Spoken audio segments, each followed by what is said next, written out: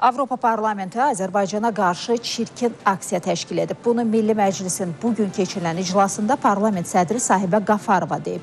Digər millət vəkilləri də bu məsələdə xüsusi canfəşanlıq göstərən Fransanı qınayıblar.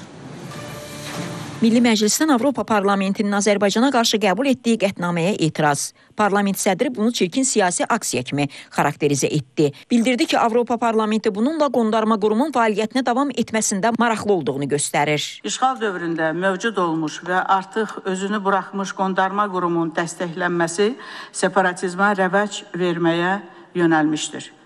Qarabağ bölgəsində yaşayan erməni sakinlərin Azərbaycan cəmiyyətinə reinteqrasiyası üçün Azərbaycan dövləti tərəfindən həyata keçirilən tədbirlərin görməzliyə vurulması Avropa Parlamentinin ikili standartlardan əl çəkə bilmədiyini göstərir. Parlament sədrinin müavini Fəzail İbrahimli qəbul edilən qətnamədə Fransanın oynadığı roldan danışdı və qeyd etdi ki, bu Ermənistanı sakitləşdirmək üçün atılan addımdır. Cənubi Qafqaz siyasətində çox biabırçı məğlubiyyətə uğrayan Fransa, onun rəhbərliyi özünün Azərbaycana qarşı münasibətini bu cür ifadə etdi. Bir kağız üzərində qalmış bir qətnamə kimi. Əlindən başqa nə gəlir?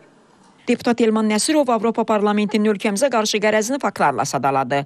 Vurğuladı ki, bu kimi kağız parçaları Azərbaycanı mövqeyindən döndərə bilməz. Avropa Parlamentində əl-əli yuvar, əl-də üzü yuvar prinsipi ilə işləyirlər. Avropa Parlamentinin vitse-prezidenti səviyyəsinə qədər rüşvətxorluq və korrupsiya halları üzə çıxır və bunu bütün dünya buna şahidlik edirsə və ifşa faktları üzə çıxırsa, deməli, eyni məntiq bu gün də işləyir. Sonda Milli Məclis adından Avropa Parlamentinin ölkəmizlə bağlı qərəzli qətnaməsinə cavab olaraq bəyanat qəbul edildi.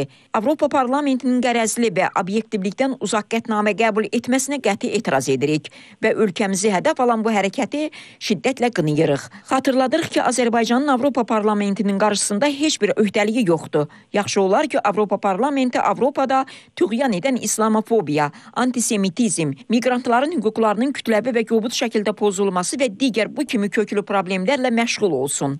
Milli Məclisin bəyanatında belə deyilir.